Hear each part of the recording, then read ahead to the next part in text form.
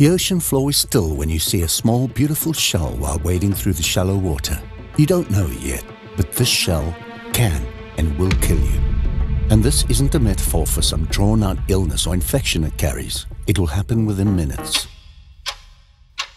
The cone snail is one of the most dangerous animals on the entire planet.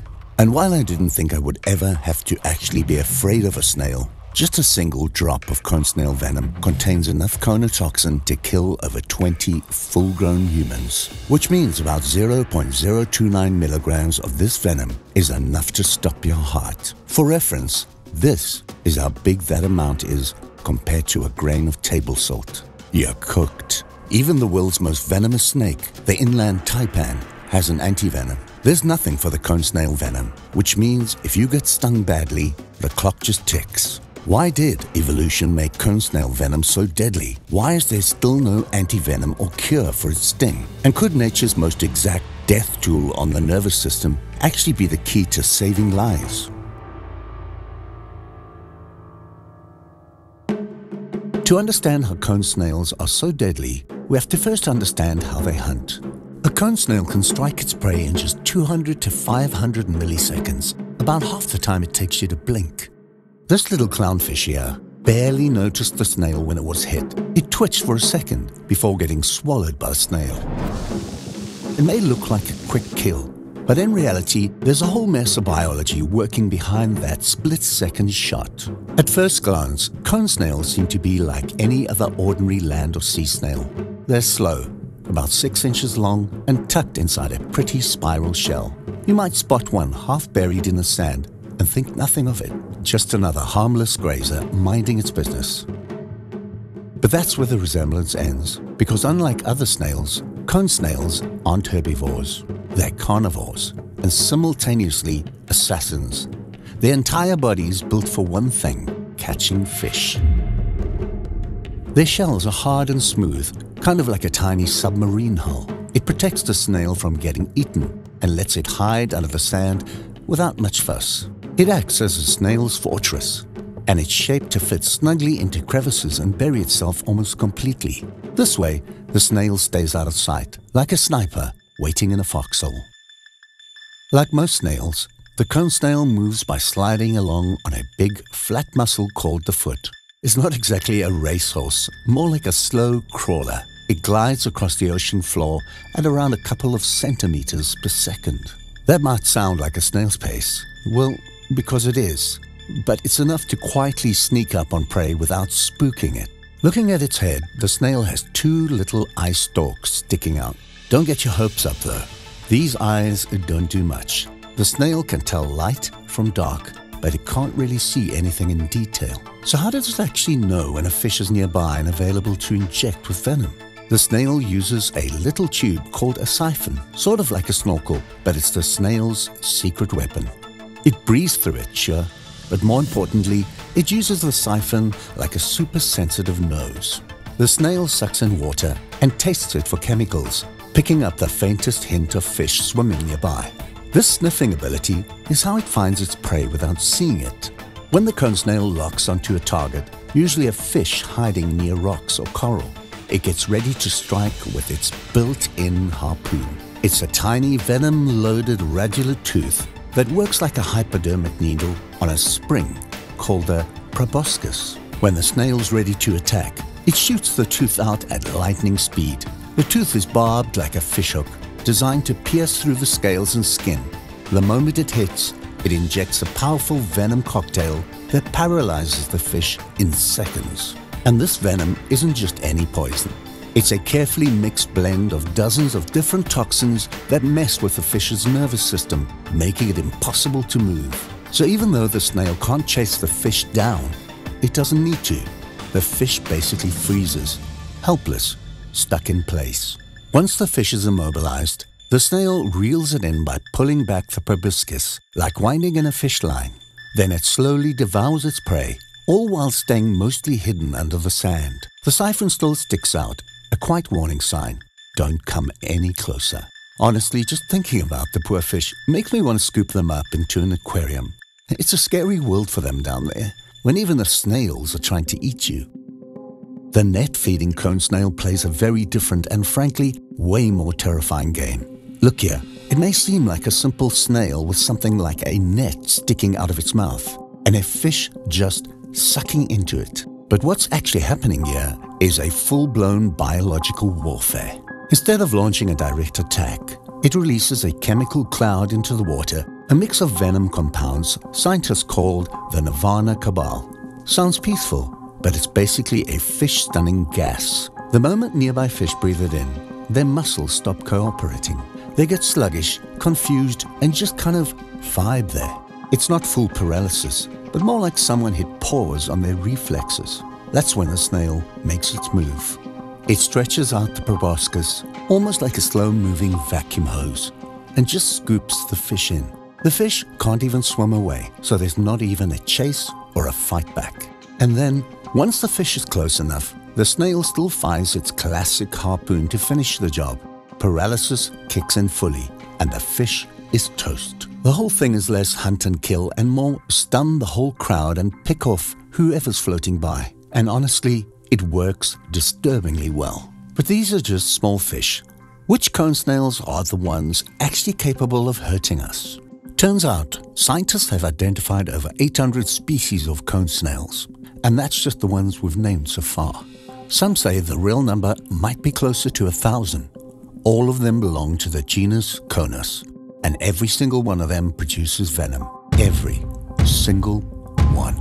But not all of them are built to kill fish. Some cone snails stick to hunting marine worms or other slow-moving snails. These guys still use venom and harpoons, but their venom is specialized for small, soft-bodied prey. They don't pack enough punch to hurt humans, unless maybe you've got a shellfish allergy and decide to lick one. Don't do that. Out of the 800-plus species, only about 10 to 20 are built to go after live fish. These are the ones you don't want to find hiding in your dive glove. Their venom is fast-acting, neurotoxic, and extremely efficient, designed to stop fish mid-swim. And unfortunately, it works just as well on humans. The most infamous of these is Conus geographus, also called the geography cone. This is the one with actual documented human deaths linked to it. It's big, beautiful, and armed to the teeth.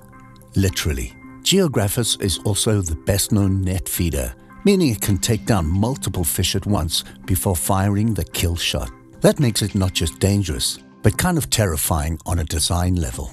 Other heavy hitters include Conus chilipa, Conus striatus, and Conus magus. All are fish specialists, and all carry venom strong enough to seriously mess you up. And it's not just about the harpoon. Some of these cone snails, like the geographers, use that Nirvana Cabal strategy we talked about earlier, releasing a venom cloud into the water to sedate multiple fish. It's chemical warfare with zero warning signs. 1 second you're a fish, the next you're sliding backwards into a mouth. Most species are found in tropical and subtropical waters, especially in the Indo-Pacific region. Think Philippines, Indonesia, Papua New Guinea, Northern Australia. If it's sunny, salty, and full of coral, chances are there's a cone snail nearby. Some live in the Caribbean or along East Africa. A few can be found as far north as the Mediterranean. But the most dangerous ones, they're hanging out where you'd book a snorkeling tour. And if you get stung, pray the doctors know what they're doing. Because that's the most frustrating part about cone snail venom. We don't fully understand it. We're not even close. Cone snail venom isn't your average animal venom. It's not like a snake bite where you rush to the hospital, they inject a known antivenom, and you're on your way to recovery. But with cone snails, there is no antivenom. If one stings you, there's nothing to neutralize the poison directly. So doctors focus on supportive care, basically keeping you alive while your body fights the venom. That usually means helping you breathe with a ventilator if the venom paralyzes your diaphragm, monitoring your heart, and managing symptoms like pain or muscle weakness. Eventually, the venom breaks down and gets flushed out. And until then, all the medical staff can do is hold your line. It's not that scientists haven't tried. It's that the venom itself is just almost evil. See, cone snail venom isn't a single poison. It's a cocktail of them. A mix of dozens, sometimes hundreds of small proteins called conotoxins. Each conotoxin is like a precision-engineered molecular weapon. Some target nerves, some block calcium channels, others shut down muscle contractions or paralyze the diaphragm so you stop breathing. Even more troubling is the fact that every species of cone snail makes its own custom blend. That means over 800 different species, each with a different venom recipe, with different targets in the body and in different combinations. Scientists estimate that across all cone snail species, there could be over 100,000 unique venom compounds. You just can't make one antivenom for all cone snails. You need hundreds, maybe even thousands of antidotes, each tailored to one specific mix of proteins. And we don't even know what most of these proteins are. Some of them degrade in minutes, others are so small and so complex that they fly under the radar of current lab tests. And even when we do isolate one, figuring out what it does and how to counteract it is a whole separate nightmare. It's a puzzle with thousands of moving parts, and the pieces keep shifting. This is called nature's combinatorial chemistry. The cone snail doesn't just evolve new venom over time. It reshuffles its molecular deck constantly, producing slightly different toxins for different situations. Some are meant for fish, some for worms. Some terrifyingly seem to work on mammals, including humans. But how does a snail decide which venom cocktail to use on its prey? Why does one species paralyze instantly while another shuts down organs slowly over hours? Turns out the answer might be even stranger than the question. There's growing evidence that some species can vary the cocktail depending on the situation. A fast-moving fish might trigger a quick-acting paralytic response. A slower crustacean, something more methodical. Maybe even a toxin that numbs the area so the prey doesn't struggle while it dies. We still don't know how cone snails regulate this. We don't even know if it's conscious, automatic, or triggered by prey type alone. What we do know is that no other venomous animal on Earth seems to wield this level of pharmacological precision. Cone snails don't just kill, they tailor the kill. The most notorious of them is, of course, Conus geographus. Locals call it the cigarette snail because, according to legend, if it stings you, you'll only have time to smoke a cigarette before you're dead. And it's not far off the truth as well. So far, about 36 deaths have been linked to cone snails, mostly Conus geographus. One sting and there is no chance for you. It's one of the most venomous animals on Earth. The worst part is you probably won't feel a thing at first. No pain, no sting, just a weird tingle. That's the venom already doing its job. So where does that leave us? Modern antivenom research works best when there's a clear single toxin with a known target, like cobra venom, which is dangerous but relatively well studied. Cone snail venom is more like a shotgun blast of biochemical tricks. You don't know what hit you. You don't know what to counter. And by the time symptoms appear, you may already be fading. Some researchers have tried developing antivenoms for specific cone snail species with limited funding. After all, how often do people get stung by Conus geographus? But then, something caught the expert's eye. Nirvana cabal. Yes, remember how net-feeding snails like Conus geographus release a venom cloud? That cloud also contains a unique form of insulin. Unlike ours, it's fast-acting and ultra-compact, evolved to cause immediate hypoglycemic shock in fish. But in humans, that same property might be a breakthrough for managing type 1 diabetes. Scientists are now studying synthetic versions of the snail insulin, hoping it can deliver rapid glucose control with fewer complications than current insulin therapies. And this isn't just theoretical, it's already in preclinical development. What started as a desperate search for antivenom turned into something bigger, a possible clue to diabetes treatment. But that doesn't just stop there. Cone snail venom is a molecular goldmine. Take Conus magus, the magician's cone snail. Its venom gave us zaconotide, marketed as Prialt, a powerful painkiller used for patients with severe chronic pain. We're talking next-level stuff. Unlike opioids, zaconotide doesn't cause addiction. It doesn't build tolerance, and it doesn't affect the reward centers of the brain. But it does have one big catch. It must be injected directly into the spinal cord. Not exactly over-the-counter treatment. Still, it's a start. Researchers have since identified hundreds of conotoxins, each targeting specific neural pathways with surgical precision. Some bind to ion channels that control pain. Others interrupt muscle signals or shut down involuntary reflexes. It's like nature reverse-engineered the nervous system. And now, we're trying to copy it. Some conotoxins are being tested for epilepsy, aiming to silence the abnormal firing patterns behind seizures.